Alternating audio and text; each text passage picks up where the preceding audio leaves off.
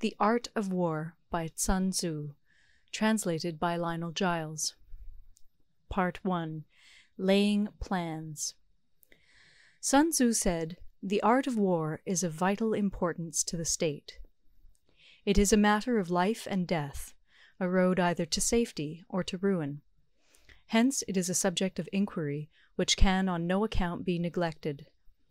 The art of war, then, is governed by 5 constant factors, to be taken into account in one's deliberations when seeking to determine the conditions obtaining in the field. These are 1. The moral law, 2. Heaven, 3. Earth, 4. The commander, 5. Method and discipline. The moral law causes the people to be in complete accord with their ruler, so that they will follow him regardless of their lives, undismayed by any danger. Heaven signifies night and day, cold and heat, times and seasons. Earth comprises distances, great and small, danger and security, open ground and narrow passes, the chances of life and death. The commander stands for the virtues of wisdom, sincerity, benevolence, courage, and strictness.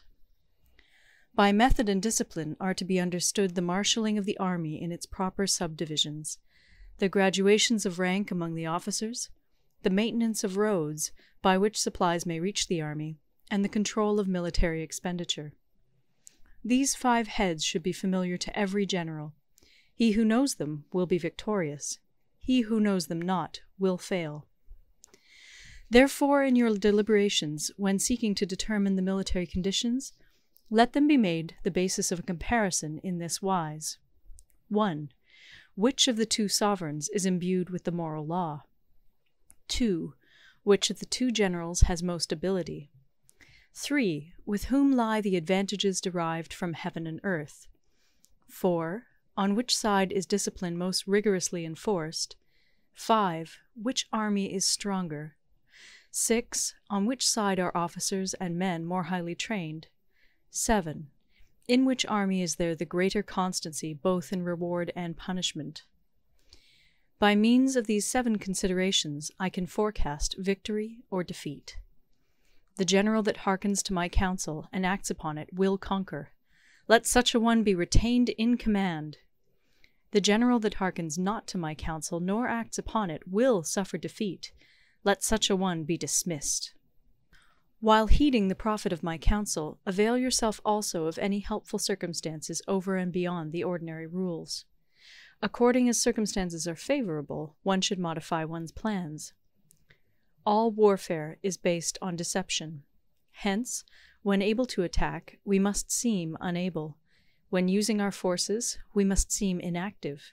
When we are near, we must make the enemy believe we are far away. When far away, we must make him believe we are near. Hold out baits to entice the enemy, feign disorder, and crush him. If he is secure at all points, be prepared for him. If he is in superior strength, evade him.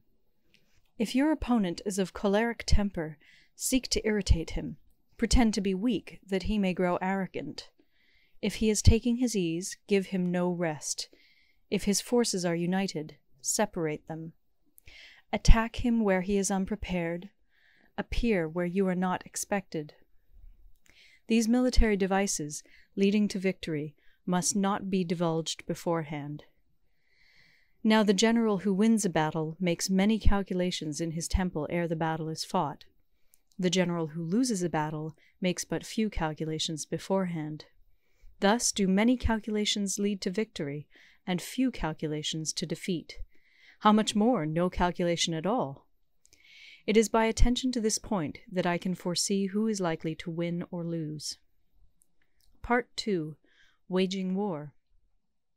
Sun Tzu said, "In the operations of war, where there are in the